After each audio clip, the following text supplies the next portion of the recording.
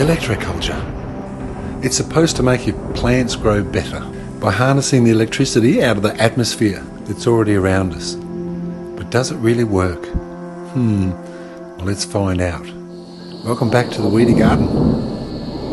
Can you hear that, everybody? That's lightning and thunder. We're living in a big battery. You know what lightning and thunder is? The earth, that's a negative. That's a negative charge. It's the ground, right? And the higher you get up there, the higher the positive charge. And when the atmosphere presses down on itself and gets close to the ground, that's where we get that spark of electricity of the negative and the positive trying to balance each other out again.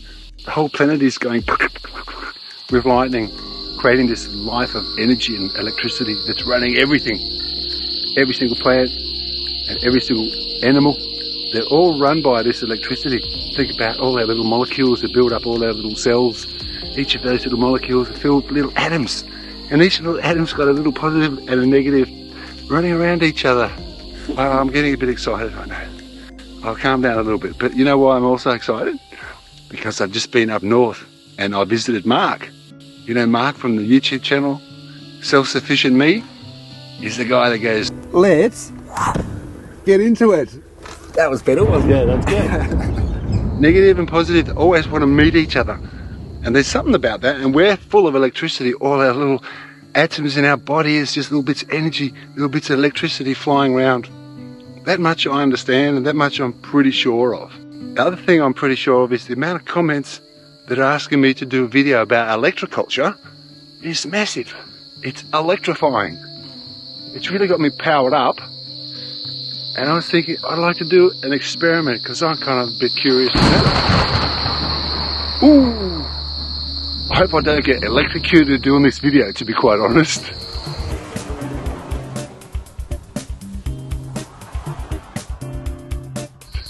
But it's simple. All you need is a bit of bamboo or a bit of stick, and it has to be about 2 meters long. And then you need a bit of copper wire.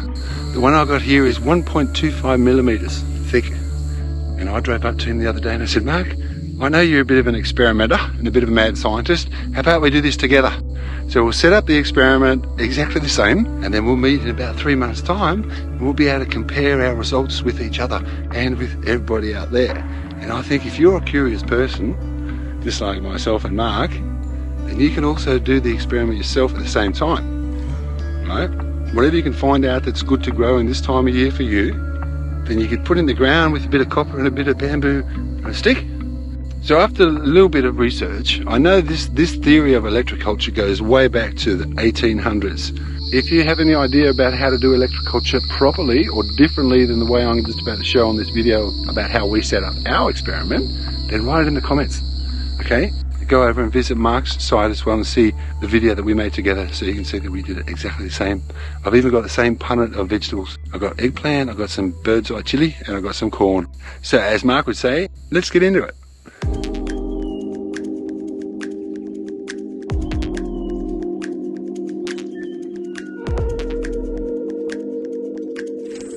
So now, the next thing is to put the copper wire on everybody. Yes. And from what I understand, it's different if you're in the northern hemisphere or the southern hemisphere. So they say it matters which way you turn it. So if you're in the northern hemisphere, you want the spiral, as you're looking down from the sky, looking down on the spiral, you want it to go clockwise. Clockwise if you're living in the northern hemisphere. Living in the southern hemisphere, then it needs to go anti-clockwise. Okay? So we've done ours anti-clockwise because we're in the southern hemisphere. Yep.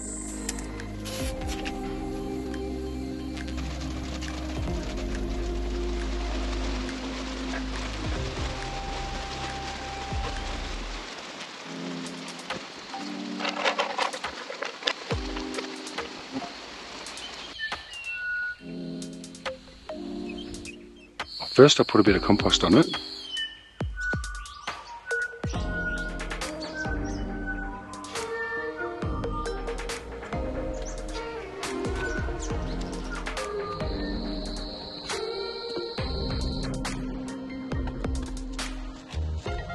Then I'll put a bit of chicken poo and a bit of blood and bone.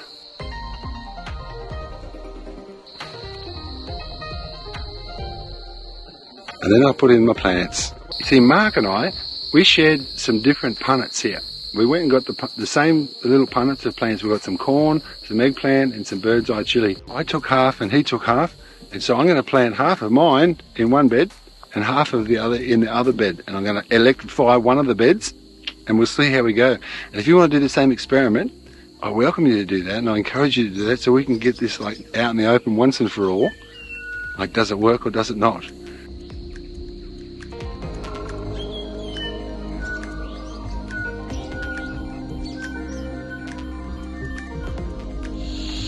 I think I might come back tomorrow morning. It's getting a little bit dark now, but I'll just water these in. Then I'll give them a bit of mulch, and of course a little bit of water, and I'll make sure I keep the water up because they're young and vulnerable. They just come out from the nursery. And then I press them in the garden bed and put them down about 30 centimetres into the soil around the garden bed, about 1 metre apart. All right, and we'll come back and we'll look at that in about 3 months' time.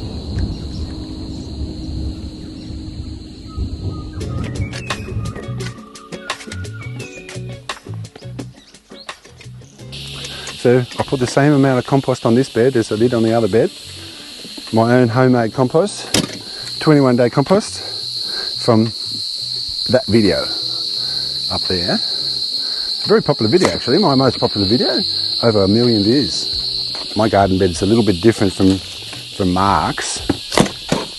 Mark has got the birdie garden beds, but I kind of like to prefer to make my own out of old water tanks, whatever I can find laying around.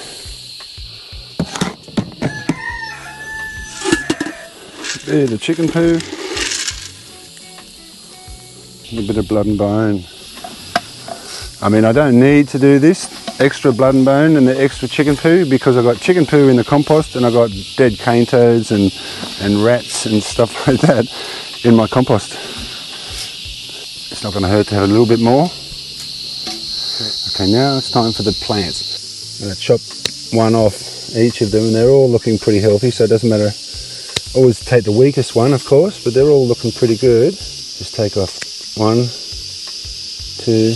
I take them off because I don't want to disturb the roots. The bird's eye. Alrighty, now I've got what I need. See, the reason I cut them off is because when there's two growing out of one pod, you got two seeds that are just competing against each other to try and get up out of the ground and grow. So by chopping one of them off, you're also not disturbing the roots of the existing one. Instead of pulling them apart, that's what I do. Eggplants. Beautiful soft soil. Bit of pyrethrum on these leaves. Pyrethrum is just a flower, and I've got it growing down in the garden.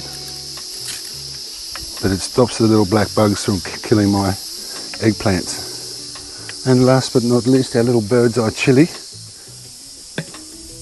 Okay, like that.